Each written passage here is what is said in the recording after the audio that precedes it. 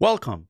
These videos were recorded while I taught econometrics over Zoom, but they were edited so that the student faces, the questions, and my answers to those questions do not appear.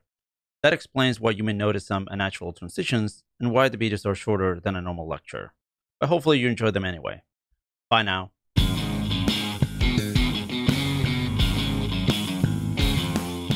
I think we're ready to get started, okay? So today we have our lecture number 8, and it's gonna be about difference in differences. We're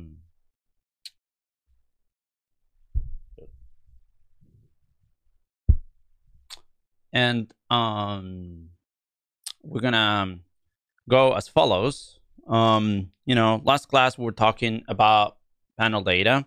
We talked about the intuition behind panels, and then we also discussed the so-called first difference approach to estimate parameters in panel data, the demeaning technique, both fitting into the family of fixed effects estimators, and then we also talk about random effects. Today is going to be related because different diff is sort of like another model that exploits 2 dimensions. And I'm going to start describing intuitively what diff is about using what I call a 2x2 model, which is going to be 2 groups, 2 time periods. Okay. Then once we understand the intuition there, we're going to move to the general case, which mostly adds notation, but not anything that is really conceptual. And then after that, we're going to discuss synthetic controls. And then we're going to have some discussion. But importantly, today, this is not a lecture, and it's going to happen with a lot of the topics that I'm going to cover from now on. It's not a lecture that it is intended as a comprehensive, description of a given tool, in this case, diff and synthetic controls. It's not that you just come to this lecture and then you go and now you know how to do everything about diff and synthetic controls. These are more intended as an initial exposure to this topic so that you understand the main conceptual elements and what's really behind the idea of these methods. And if tomorrow you're doing research and you want to use synthetic controls, you will have to go and read some of the references that I give that are in the lecture notes and, get more into the details, or perhaps taking some other class that goes in detail over these tools, okay? But ideally, what I intend here is that you know the main key elements, okay? So that you know what these topics are about. All right, setup. So today we'll focus again on the problems evaluating the impact of a program or treatment on a population outcome Y. So I'm going to be using potential outcomes again. Remember, Y0 is the potential outcome in the absence of a treatment, and Y1 is the potential outcome in the presence of the treatment. Ideally, we would like to observe this Y1 and Y0 for every unit. That doesn't happen, so the entire approach of all these methods is to try to find ways to get around that problem. The treatment effect is the difference between Y1 and Y0. We said that multiple times. This is a random variable, so it means that the effects of the treatment on different units is heterogeneous. People may react differently. And a popular quantity of interest is the average treatment effect. Certainly not the only one. In many settings, it may not be even an interesting parameter, but it's definitely a popular one and the one that typically is used for like teaching purposes to understand how the mechanics work. So this expected value of Y1 minus Y0 is typically referred to the average treatment as the average treatment effect, and we're going to talk about it today. So I wrote here, a large fraction of the work in econometric theory precisely deals with deriving methods that may recover the average treatment effect or similar quantities from observing Y1 for individuals receiving treatment and Y0 for individuals without the treatment, okay? But never both. And the difference in differences, which is called sometimes abbreviated DD or DID approach, is a popular method in this class, okay, that exploits group level treatment assignments that vary over time. So the idea is that we're going to use this idea that we have different groups.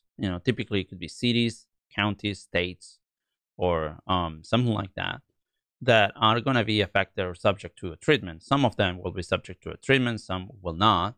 And the important thing here is that this is not an experiment where we decide when to assign treatment. It's just something that happens in some environment. But we're going to exploit the fact that some groups are going to be subject to a treatment in some period of time, and some groups are not going to be subject to that. And you know, that's going to be the game. In order to understand basically how these ideas work, I think the simplest case is what I call a 2x2 case, okay, where you have two groups over 2 time periods. So group 1 is going to be the treated group, okay? And over here, group 1 is exposed to a treatment in the second period, but not in the first period. So there are 2 periods and 2 groups. In the first period, okay, group 1 is not treated. In the second period, there was, say, a policy change. Something changed from period 1 to period 2, and now group 1 is subject to a treatment. Whereas group 2 is what we call the untreated group and is not exposed to the treatment ever in the first period or in the second period. And so, you know, without adding complexity to the model, which we're not going to do for now, meaning covariates and other things, we're just going to have a sample here, or forget about the sample. We're just going to have 4 random variables, which are going to be the outcomes of group J and period T. So we have 2 groups, 2 periods, and the treatment assignment of group J in period T. And then, you know, essentially Y could be any type of outcome we care about. And D is going to be binary. In particular, D takes this particular form. It's just 1 for group 1 in period 2 and 0 otherwise. Because the only group that is treated is group 1 in period 2. Group 1 in period 1, not treated. Group 2, never treated. Okay, so notice how this treatment, you know, takes this very simple indicator. And the parameter we will identify in this notation is this one, which I'm going to call theta, is the expected value of group 1 in period 2, y1. Okay, so y1 to 1, so notation is kind of annoying, but and the counterfactual outcome of group 1 in period 2 without the treatment. Okay, and if you look at this, this is about group 1 in period 2. So this is an average treatment effect on the treated. So the parameter you get here in general is an ATE on the treated. Okay, where like in other notation that we used before in the class, we wrote as expected value of y1 minus y0 conditional on d being equal to 1, which is essentially another way of writing this. The notation here deviates a little bit from that, given that this notation is convenient for the derivations that we want to do today. Cool. So, you know, example, like if you grab any book or treatment on this topic, you know, probably one of the papers that they're going to mention is this popular paper by Kruger. Okay. So, which is illustrates this idea quite well. So here on April 1st, 1992, New Jersey raised the state minimum wage from $4.25 to $5.05. And Kruger collected data on employment at fast food restaurants in New Jersey in February. That would be T1. And again, in November, okay, that is T2. And in the middle, you have April. So that's where the treatment happened. And so this clearly is before the change. This is after the change. And the goal is to study the effect of increasing the minimum wage on employment. So they also collected data from the same type of restaurants in eastern Pennsylvania, which is essentially just across the river from New Jersey. The minimum wage in Pennsylvania stayed at $4.25 through this period. Okay, so now if you understand and put this in our notation, New Jersey would be the first group, okay, and this Y would be employment at New Jersey before and after, okay, and then DT would denote the increase in the minimum wage, which only happens for New Jersey in period 2, okay. So you see that it is exactly the setting that I described before, okay, and is exactly this paper 2x2 case. So what's the identification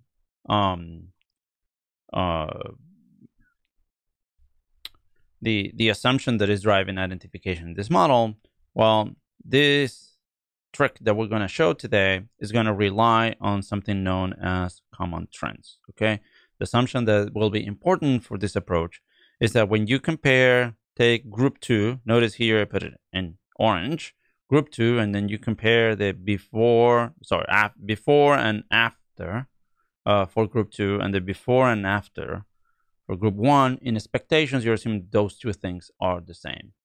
And so what that means is that these two outcomes were, say, growing or trending at the same rate in the absence of a treatment, because you see here that we have 0, 0, 0, 0. So they're saying without any treatment, these two outcomes, and again, think about unemployment rate in New Jersey and Pennsylvania, well, those were like trending at the same rate. And that is known as the common trends assumption. And so one convenient way of parameterizing that is this model over here, which I'm going to use today, which is just saying, the outcome in the absence of the treatment, potential outcomes y0 for group J in time t, has a group effect that we're going to call eta j, a time effect that we're going to call gamma t, and some, shock, let's call it ujt, where we're going to assume that ujt is mean 0. And we're going to treat for simplicity these eta and gammas here as non-random, like, parameters. Nothing that we're going to conclude today will depend on the simplifying assumptions that we're going to make through the day. But the simplifying assumptions are going to really simplify the manipulations that we do. And at the end of the day, they're going to illustrate the main driving forces equally well. So note then that when you compute the expected value of J in period 2 with the expected value of J in period 1, this gives you gamma 2 minus gamma 1, which we're going to call gamma. I'm going to be using this notation as I move forward. And we're saying gamma is constant across groups. Gamma is not indexed by J. So when we just compare, the growth rate of every J, you get gamma, okay? And then it's essentially saying that it's this assumption over here, which is saying that both are just gamma. That's what we're doing. And then when you look at the treated potential outcome, well, it's the same, this expected value, but it has a theta here, which is the difference between the y1 and the y0 as we defined it in the previous slide. Here, right? So you add and subtract, and so you see then that you can write this y12, as this. Okay. So I wrote here in the example that I said before, in the absence of a minimum wage change, employment is determined by the sum of a time invariant state effect, a year effect that is common across states, and a zero mean shock, which is the U. All right. So setup is simple. Let's see what we can get out of this. So the first thing that you could imagine is that you could say, all right, let's do, we have time periods here. We could do like pre and post comparison, or you can call it time series analysis. There's time going on. I can just compare things before and after. So this would be, well, let's take the treated group, which is the second one, and let's compare y22 with y21. So that is, we can compute the expected value of y22 minus y21. So I just take the treated group over time, and I compare before and after. And so, well, in the second period, y22 is treated. So this is the potential outcome 1, whereas in the first period is not treated. So this is 0. And now we can use the expressions that we derived before. This would be theta plus eta 2 plus gamma 2 minus, this would be eta 2 plus gamma 1. And so this is going to be theta plus gamma 2 plus gamma 1, and this is theta plus what I call gamma, where here this guy and this guy cancel out, of course. So I'm going to write here this comparison.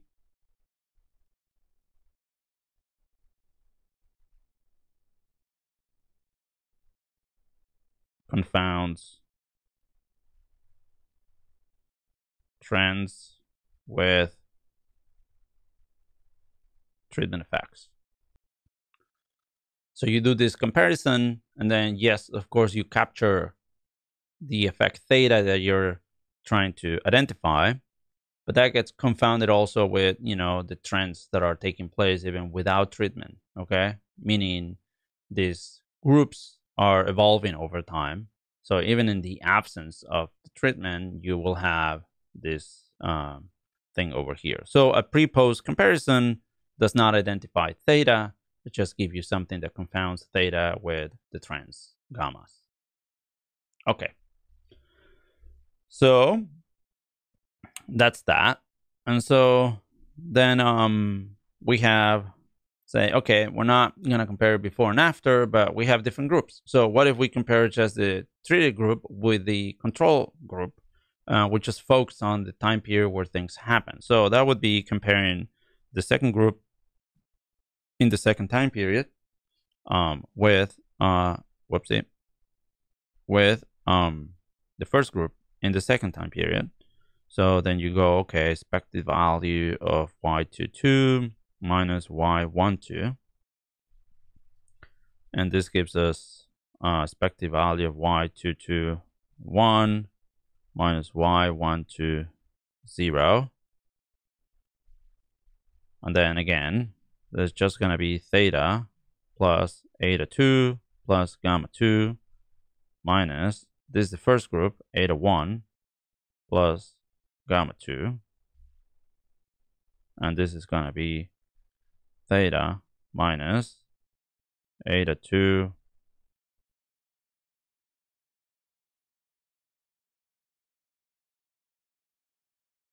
what did I do? No. This is like eta 2 minus eta 1. And then we see that this and this cancel out.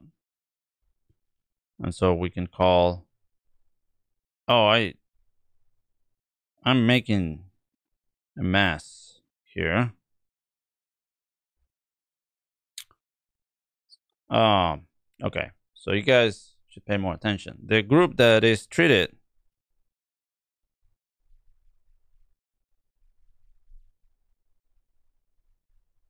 is group 1.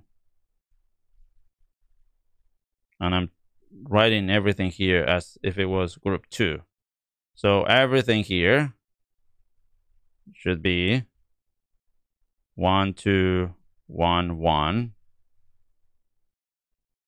1, 2, 1,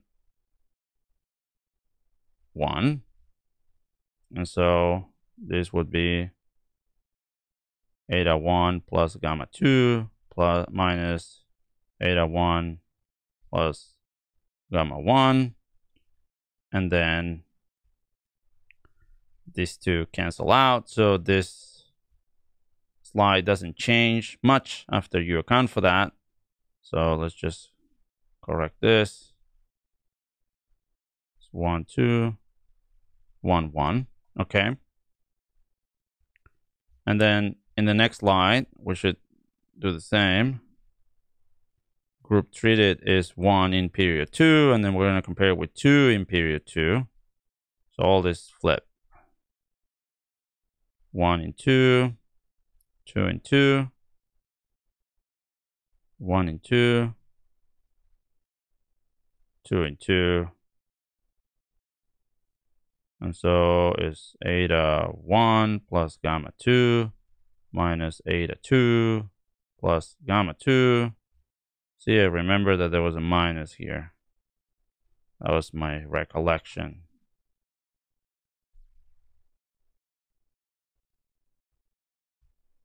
And so I'm going to call this theta minus eta. And so now what we have here is the eta captures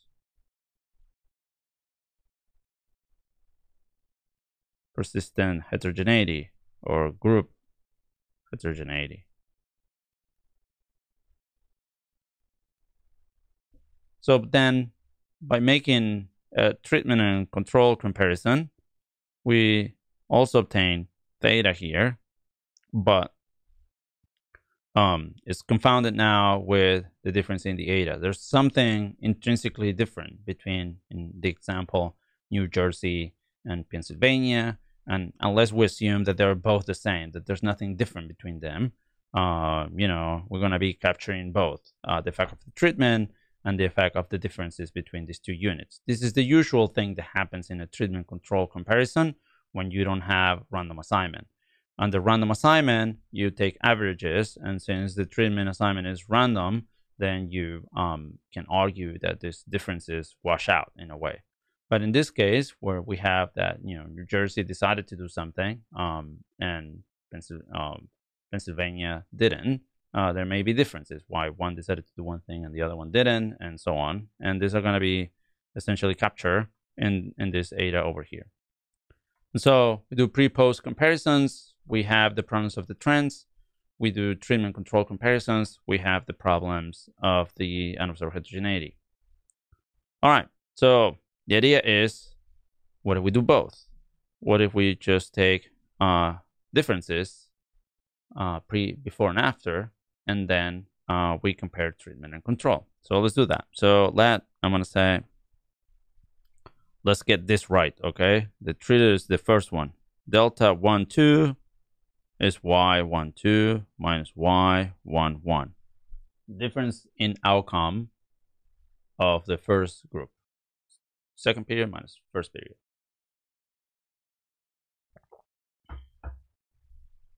Let's do the same for the second group.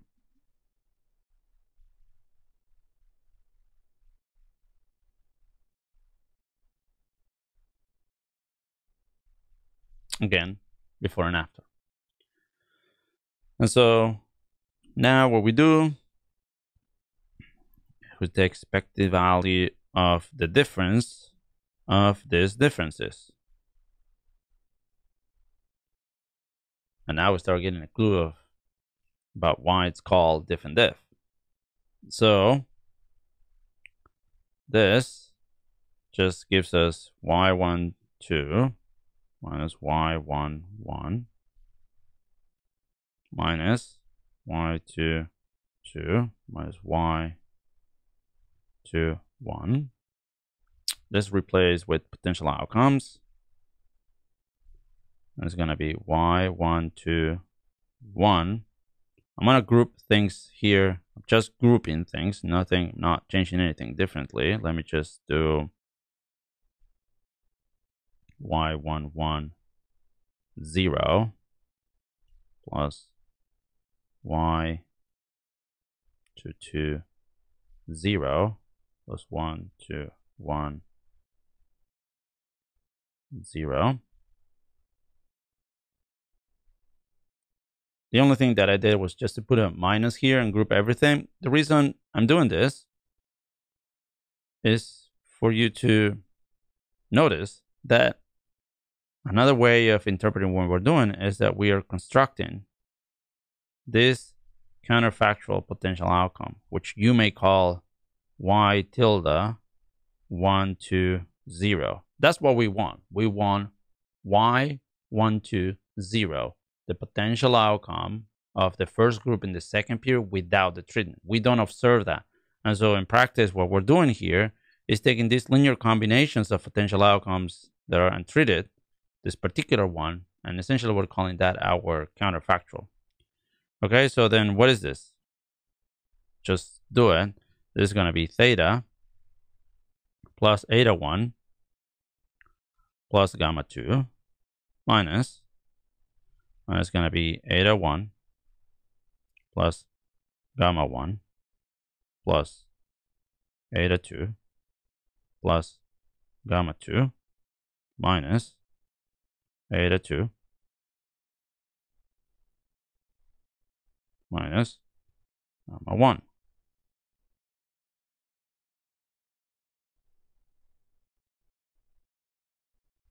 And so notice then here that here we have eta 2 and eta 2 cancel. And then we have gamma 1 and gamma 1 cancel. And so we have, actually, I don't want to cancel that like that. Let me just do it differently so that we can have a nicer interpretation. Let me cancel the etas here that I want, and let me cancel this eta 1 with this eta 1. And so now this is theta plus gamma 2 minus gamma 1, which is gamma, minus gamma 2 minus 1 gamma 1, which is again gamma, which is theta. And here in this step, where we have gamma minus gamma, here's where the common trends kick in. Because essentially we're removing the trend from the first group minus the trend from the second group. And we're saying that those are the same. And under this assumption, again, which is given by the structure that we're using, by computing the difference of the difference, okay, so here you can say this is the difference of the difference. We can identify theta as long as we're willing to assume the common trends assumption. Okay, so graphically, things look like this. You can see this in one of the books that we have in the syllabus. And so notice here you have two trends. You have the employment trend in the control unit or group, okay? The employment trend in the treated one, okay? So you can see that, you know, they go, one is treated, the other one is control. When you just look at the control and then you compute the difference, what you have is the trend, okay? When you just take the two states and then you compare the difference, what you have is the etas, which is the difference in the heterogeneity. And so what different diff does is that it just looks at the trends that you have for the control group. And since you assume that, you know, those are without, in the absence of the treatment, these two groups would trend exactly the same. Well, you can say what would be the counterfactual trend for the treated one, which would be this. It's just taking the parallel this over here, right? They're parallel. And now then you go and compare this point, which is a counterfactual point, with the one that actually happened, and that difference is theta. So what is this point? Well, this point is exactly that counterfactual that I wrote in our difference, if you look at it. And that is what different diff is doing.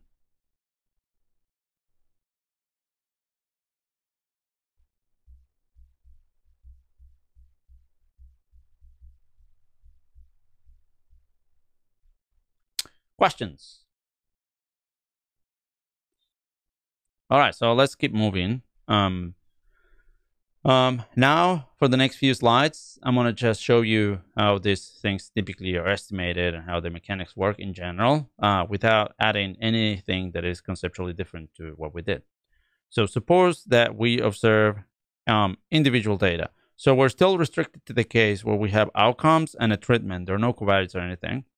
But notice that I'm indexing things by I, J, and T. Okay, and so now if you think about states and whatever, it's like imagine you have individual data on certain outcomes.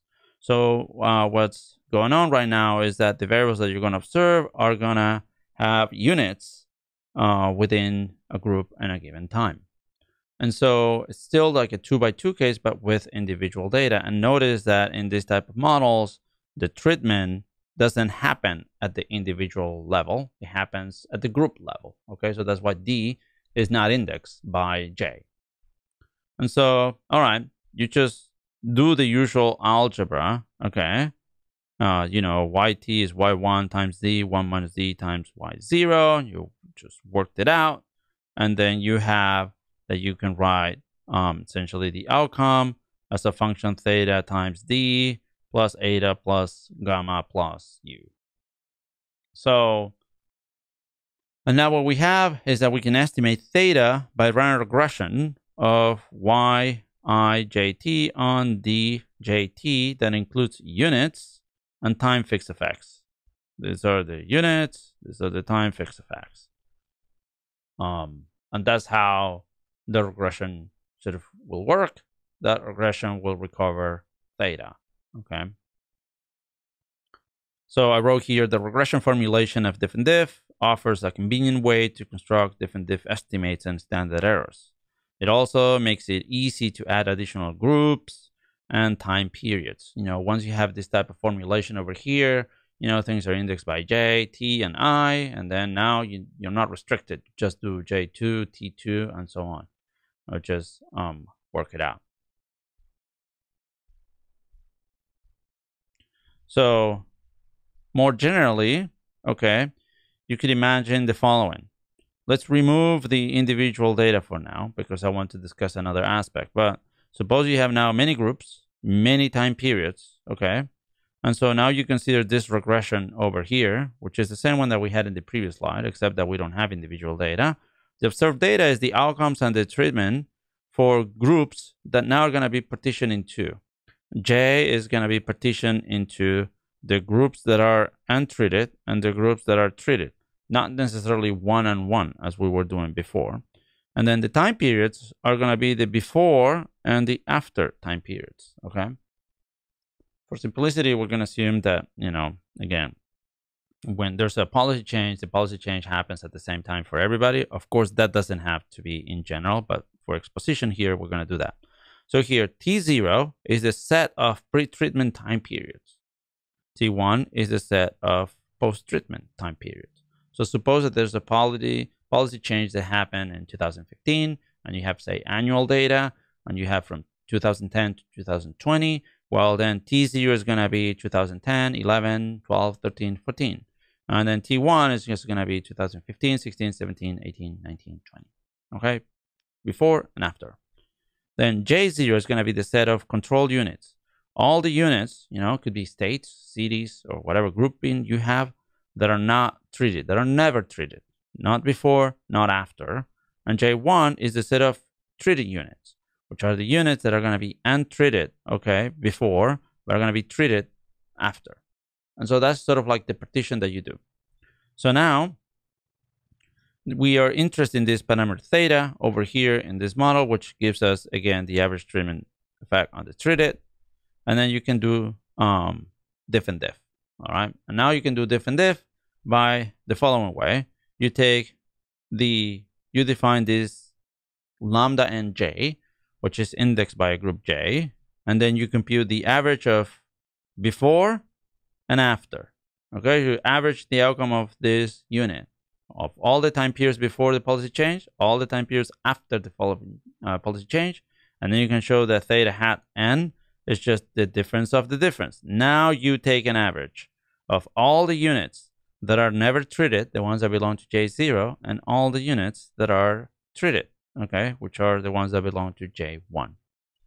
And then you can show that this theta hat here, which you can see how it has this functional form of a difference in difference, is the one that you will obtain by just running a regression. So least squares, it is easy to show that theta hat n is the least squares estimated of a regression of y on D with group fixed effects, the eta j's, and time fixed effects, the gamma j's. And, you know, simple algebra shows that theta hat minus theta essentially takes this form over here where, you know, you have the u's as opposed to the y's. And then you can see this is a difference in differences, okay? Inside, we have the difference between before and after, and outside, we have the difference of treated and control units, okay?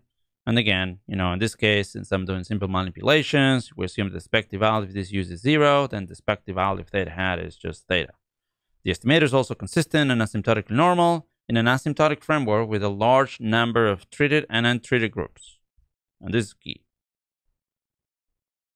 So when you have a large number of treated and untreated groups, then you can invoke standard asymptotics, okay? And then you will have that the estimator is just going to be consistent and asymptotically normal. The parameter theta, as I said earlier, could be interpreted as an ATT, okay? An average treatment effect on the treated, under the assumption that, this object is constant for all J and T, okay? We have that multiple groups that are being subject to the treatment, okay? And so in order to interpret our theta as an average treatment on the treated, you sort of like need to assume that this effect is not heterogeneous, okay, for different groups. Alternatively, one can estimate a theta J for each J in J1, okay? But I'm not gonna get into that too much. What I wanna get into is this over here, because this you can write lightly as a condition to obtain consistency and asymptotic normality. But then when you go and look at the actual applications, you're going to see that, quite often you do not have a lot of treated and a lot of controls. Actually, it's quite often that you have a lot of controls, because imagine, control groups could be anything. Think about states in the US. Something happened to New Jersey, we said earlier, right? And then say like, okay, and now you can take any state that doesn't have a policy change, that didn't move the minimum wage, and then you can consider that as a control. So typically, it is often the case that the number of control units could be large, but the problem is that the number of treated units typically tends to be low. So you need to think about that. So I wrote here thinking ahead, and this is just going to be 1 or 2 slides on issues that are beyond the scope of this class that I'm not going to cover, and I covered some of these topics in 481, but that are really important if you're going to work on diff and diff and you want to understand what are the tools that are appropriate, okay? So that's what I wrote here, thinking ahead. It's not something I want to emphasize, but it's something that I definitely want to mention.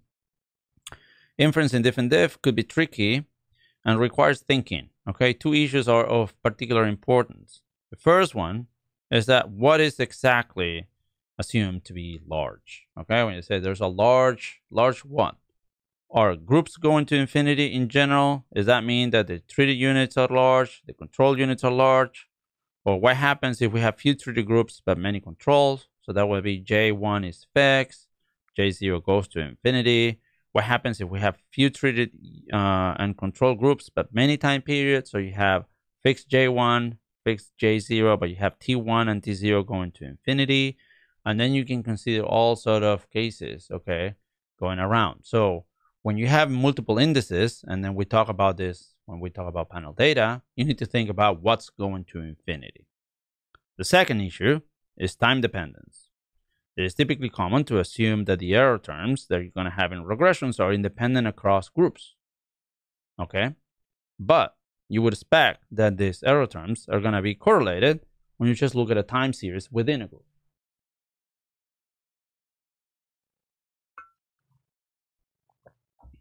So with individual data also, you would expect that the UIJT to be correlated with the UI prime JT, meaning that units in the same group could be dependent to each other, even if they're in different time periods, because they just say live in the same place or belong to the same group broadly. So, and I wrote here, each of these aspects have tremendous impact on which inference tools end up being valid or not.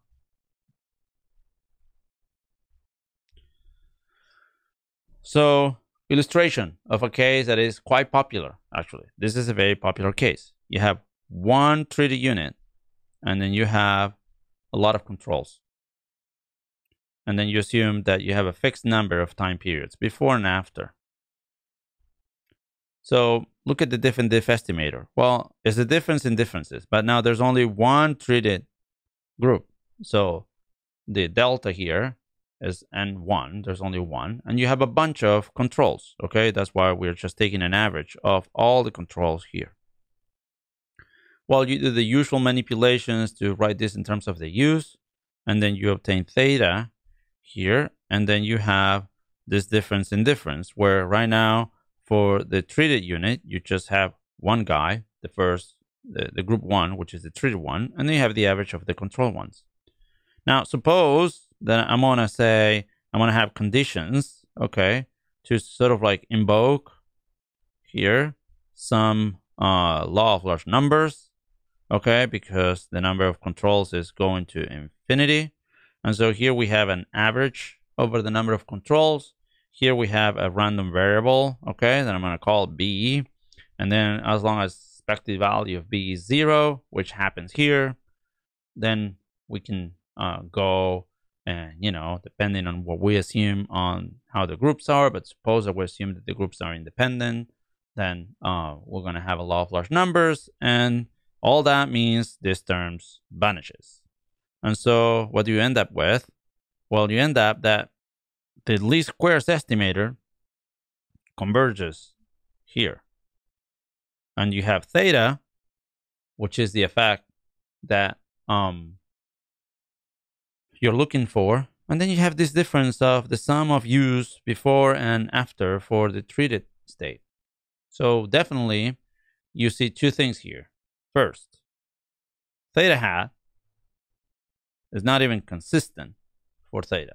It does not converge in probability to theta. It converges to probability to theta plus some noise. That is the sum of these u's. Okay, this T1 is fixed. This is fixed. So, you know, it's just sum of this, some u's minus some other u's. However, it is still possible to do inference on theta. By that I mean testing hypothesis or constructing a confidence set by using the approach proposed in Conley and Taver,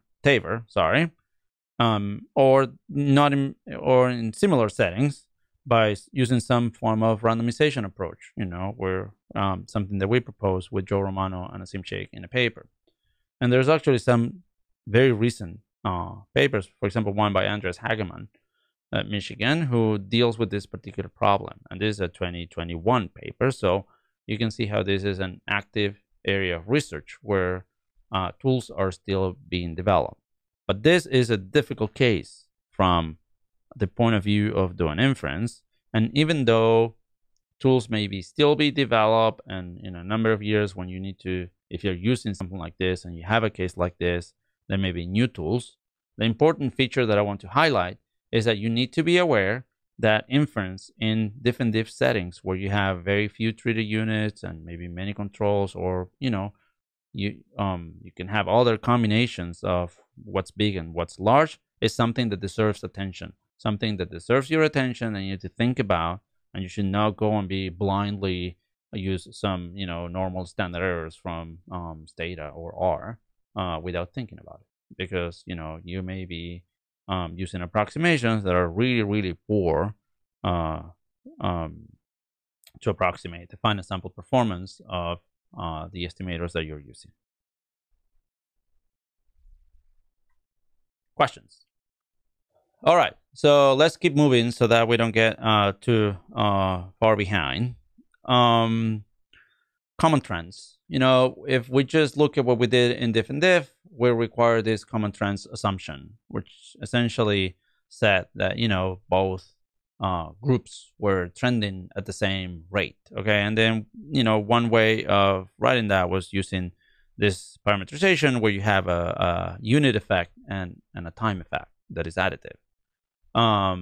So one thing that people quote unquote like about this assumption is that it is quote unquote testable. People will just put pictures of, you know, the groups before the treatment, okay, and try to see if they were like trending the same. You can actually formally test it depending on the setting, but most often, as I wrote here, people will like eyeball it, okay, and just based on pictures. So, but the problem is that quite often you eyeball it and then you're gonna see that the trends don't look alike, and then, you know, people still go ahead, but that doesn't look good to start with. But another feature that is kind of unpleasant is that this assumption is not robust to nonlinear transformations of the outcome variable. So you know that how sometimes, we just look at wages and then, you may look at log wages later because of this and that.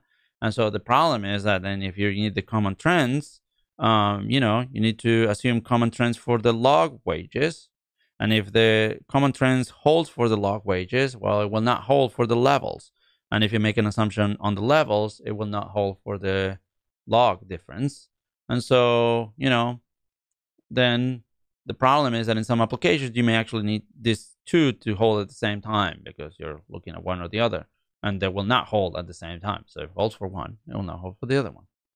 So that's kind of like one unpleasant feature about the common trends assumption. But anyway, the important thing it is what you need for diff and diff to work. At least most often when you see applications of diff and diff, people try to, at some point, at least provide some evidence that common trends in their application actually seems to work or looks reasonable or something like that. But that's what we need to have in mind.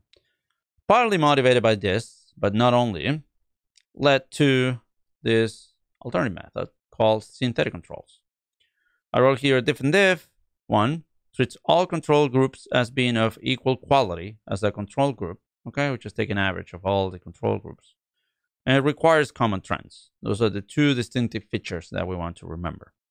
And here comes synthetic controls, where it starts saying, well, the researcher may want to somehow weight the controls in order to give more importance to those controls that seem better for the given treaty group. So I said before we were doing New Jersey and Pennsylvania. There's a reason why, the original paper just compared New Jersey with Pennsylvania, because I said they just tried to look for things that were geographically close, with the understanding that if you're like really close, there shouldn't be a lot of differences between the treatment and the control, okay?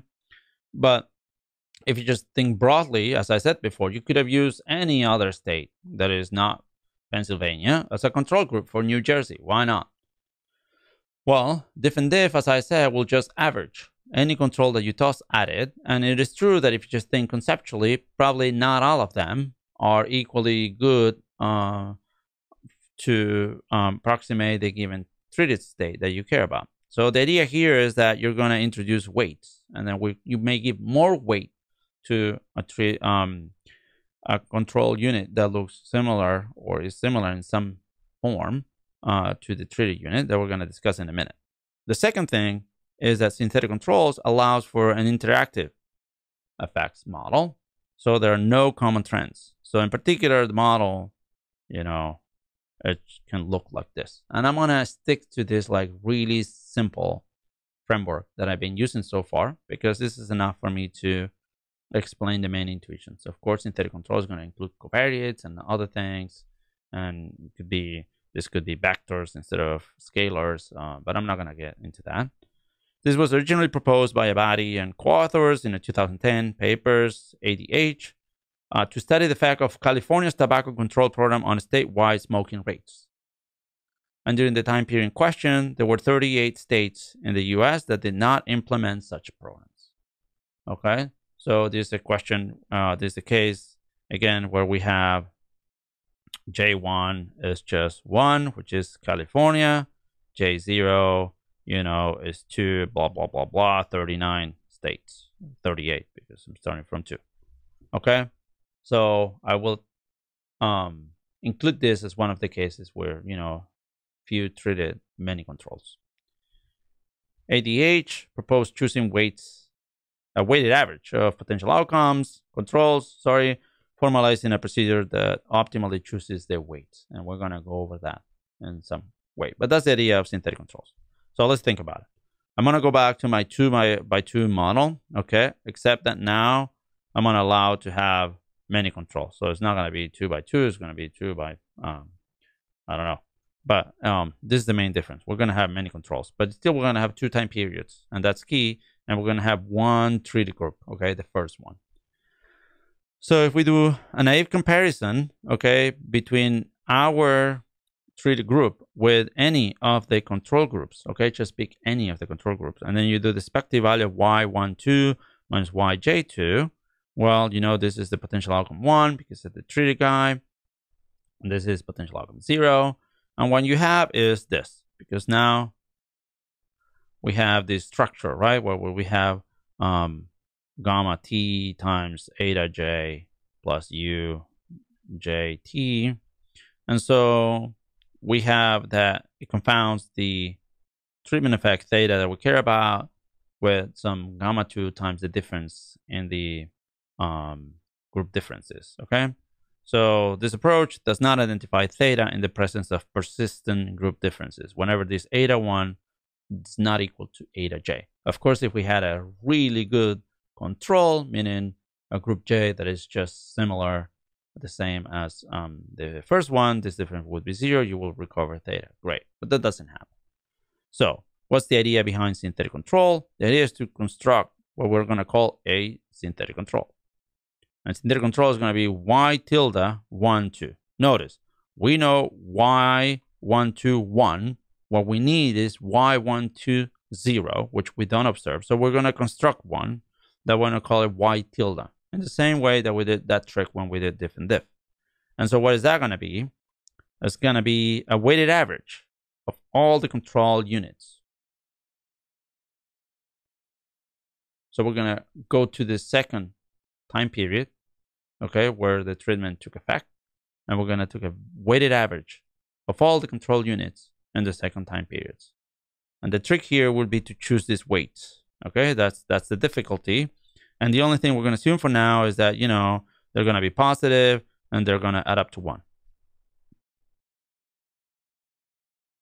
So when is this going to work? Well, this is going to work if we are constructing this synthetic control, the tilde guy, such that it has the same expectation as the object that we really want, which is this counterfactual outcome, y 1, 2, 0. And if that's the case, then we can just compute the expected value of the y2 we observe minus the synthetic control, and then we recover theta. That's the goal. Okay, fair. But now, how is this going to work? Well, look at these weights. Suppose that the weights are given. And one simplification that I'm going to do throughout the derivations today that really simplifies things but doesn't happen in reality is that I'm going to consider these weights are deterministics, okay? Now, I'm not, in reality, they're going to be random later, but I'm not going to treat them as random, okay? So notice, you compute the expected value of y12 minus this synthetic control, which is, this is the synthetic control. And so now manipulate this expression, and what do you have? You have theta plus gamma 2 times eta 1 plus the average of all, weighted average of all those eta j's. So we can see now that this approach works if we can choose the weights so that the average of these eta j's, the weighted average of these eta j's, equals eta 1, which is the individual or group effect of group 1. This is, however, invisible. It is invisible because we do not observe these eta j's. So what is the result in these synthetic controls paper? Well, suppose that there exists weights, okay? Then now I'm gonna denote by omega star to distinguish from these omegas over here that again are positive and sum up to 1, such that this happens.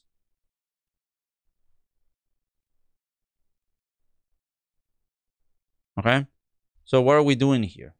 We are choosing weights so that we can obtain the outcome of the treated unit in the pre-treatment period, which is period 1, as a weighted average of the control units in the pre-treatment period. Okay, so we're choosing the weights to get as close as possible. In this case, it's perfect, okay? Now we're going to discuss the as close as possible. But we're choosing weights, okay, such that we obtain the outcome of the treated unit in the pre-treatment period perfectly. And so now this is going to be our synthetic control. And then if this is the case, what this paper shows is that then we can identify theta by using these weights. And essentially doing the expected value of y12 minus this y tilde which is just the weights that we defined before of the outcome in the second time period by using these weights omega j.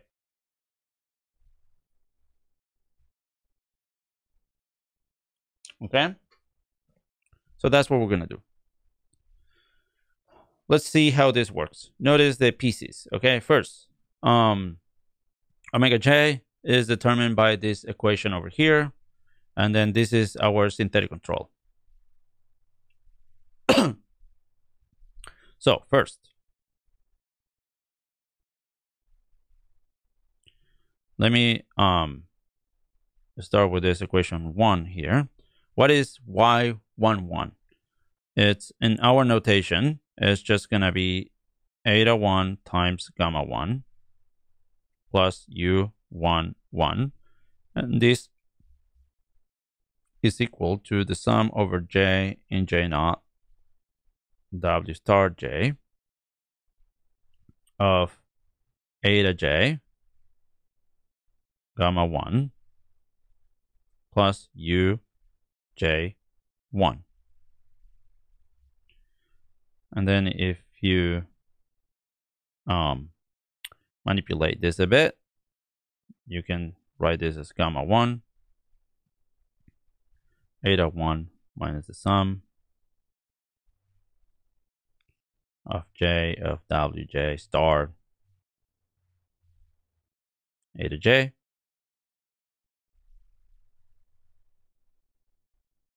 and then here we can write sum w star j uj1 minus y1 u11, sorry.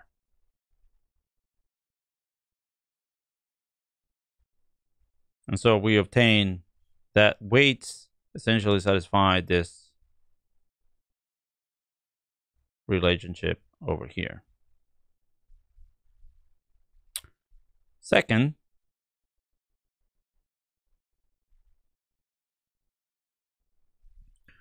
what we want to show is that this is going to lead to this over here. So let's do that. We're going to have expected value of y12 minus y tilde 1, 2, 0.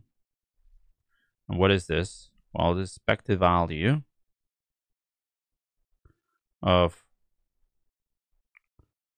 let me just, instead of doing the expected values, I think it's going to be simpler to do the expected values later. So let's just write y12 minus, this is going to be cleaner for sure. This is going to be, all right, eta 1 gamma 2 plus u12 minus the sum from j naught of the omega stars, and then yj2 is just going to be eta j gamma 2 plus uj2. And I forgot here the theta. Okay, so rewriting this is going to be theta plus gamma 2 eta 1 minus the sum omega j what am I doing? Eta j, then plus, oh, let's do minus the sum j naught omega star j uj2 minus u12.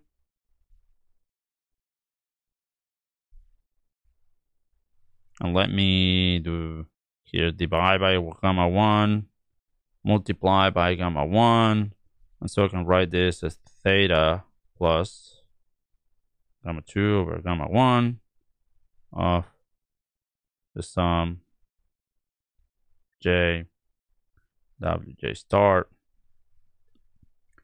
uj1 minus u1, 1 minus the sum wj star uj2 u1, 2. And then now, if we just compute the expected value of this,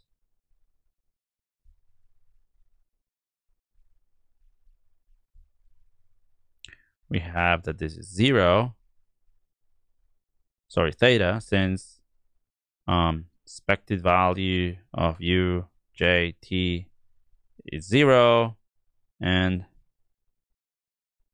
we are treating the omega j's as non-random. Just see how in this expression you pass the expectation and you just have use that means 0. And then you see that if you then, instead of using the weights that will set the unit effects, the group effects as equal to the linear combination, you just define weights in this particular way just by matching, if you want, what happens before the treatment. Then these weights, when you just use them to control a synthetic control, to form a synthetic control in the second time period, they will be enough to recover the effect that you're looking for, like this. And so just look at the picture, for example, in that paper that I mentioned before. This is what the picture looks like, okay? Here in this vertical line, you have the policy change.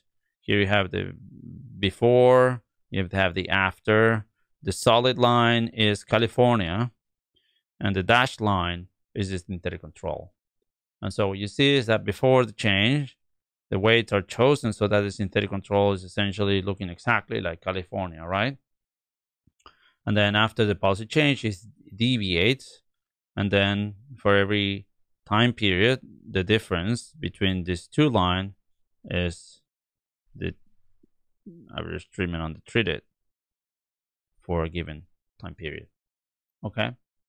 And these pictures are the reason why synthetic controls in a way are popular, because they look convincing. Okay.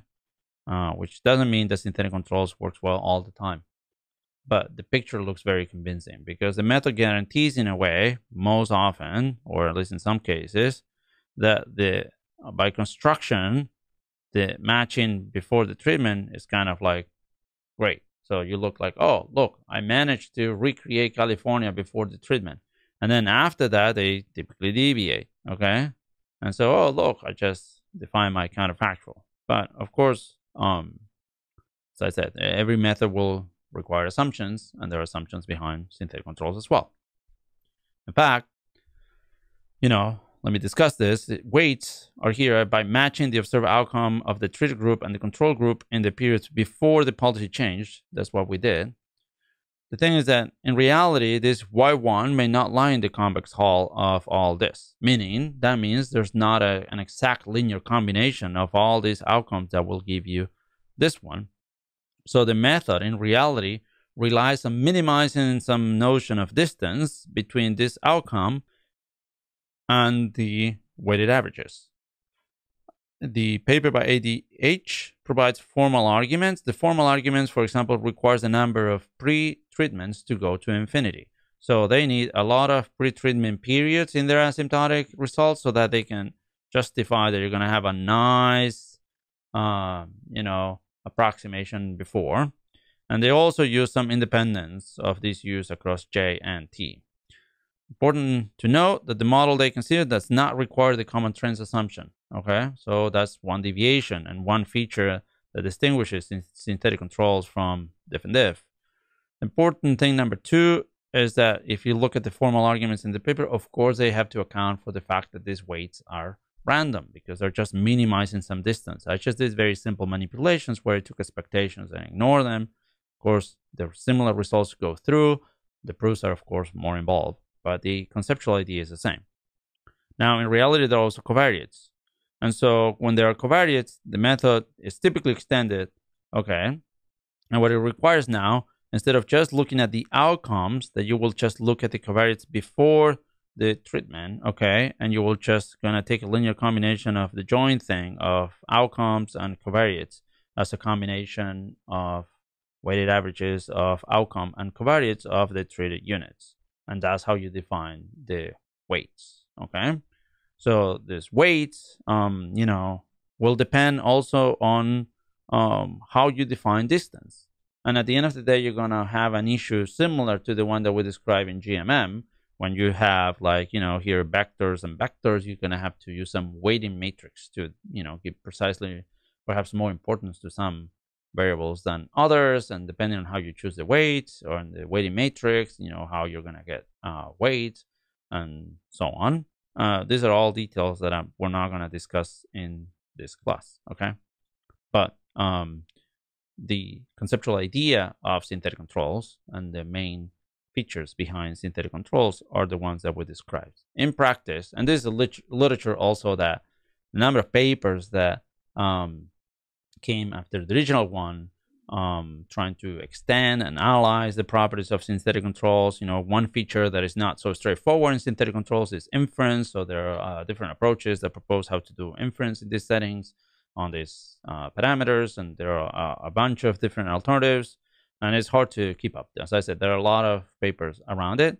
If this is something that you are going to use, I think it is one of those topics where it makes sense to just try to make sure that you're up to date, and then you're just know where the literature is today when it comes to all these choices. How to choose the weights, how to implement them well, how to do inference, and the like. All right, so that is all for today. I remind you that this is the last topic that will be part of the midterm exam. And right now I'm gonna move to questions, and that'll be all. So let me stop the recording now.